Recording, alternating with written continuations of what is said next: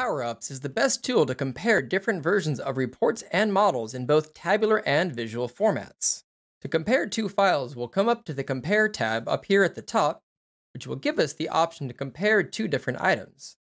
Select to compare will give us an option to either have a recent items in the list, as well as an option to add a file from both our recent files list, or an option to upload any of the file formats as well. We already have AdventureWorks version 1 selected in the source. In the destination, we're going to come up, select Add a File, and compare AdventureWorks Sales version 2 and select Connect. And as well, if you want to swap the order of them, you have the option in here to reverse the direction of which will be compared from and to. Let's go ahead and select Compare. And starting from this first page, let's highlight the three different ways that we can see what's been added, removed, or modified. These first two rows show that both of these pages exist in both of them and have been modified.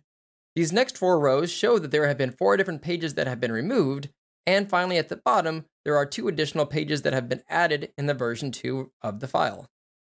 And a unique feature of the Powerops app is the fact that it also breaks down even the visual configurations on any particular report page. At the top here, we can see that both copies of the file contain a map visual with the visual title of Order Quantity by Reseller Country. Previously, it had been sorted by order quantity descending, and you can see over on the right where the status has been modified, where that sort order has been removed, and vice versa for the area chart, a sort order is now being applied where it has previously not been applied in the previous version of the file. So any visual level configurations, formatting, or changes is captured by this tool. And at the top, you'll get a list of summary icons which will show you at the report level what has been modified, removed, or added. And below the report level, you have subsections for pages, visuals, custom visuals, filters, and sync slicers. There's a similar pattern followed for the data model section as well for all of the data model attributes, any of the DAX measures, any of the Power Query M queries as well, plus any of the information around the file itself, including name and other attributes.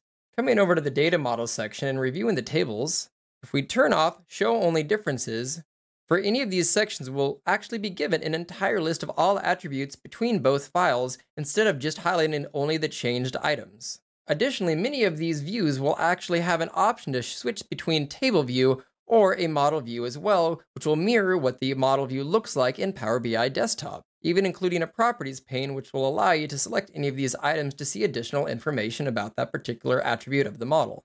Closing out of this and coming over to the DAX section, as you're comparing any of these, you do have the option to be able to come over and select Copy to Clipboard or Copy Formatted to Clipboard, which will let you copy out and extract any of the measures and the logic that was written inside of the code. Plus, when hovering over the expression itself, you'll get a tooltip which will show the entire body of code for that measure.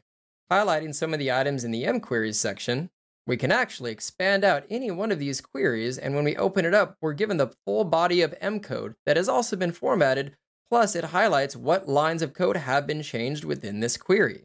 Closing out of this, and similar to the DAX measures, we have 2 options to copy the raw code or the formatted M code as well. And last but not least, showing the info section again, with the Show Only Differences unchecked, you can see all of the attributes that are actually listed in here, but again highlighting just the things that have been changed. Hopefully this video helps, and as always, visit powerops.app to learn more.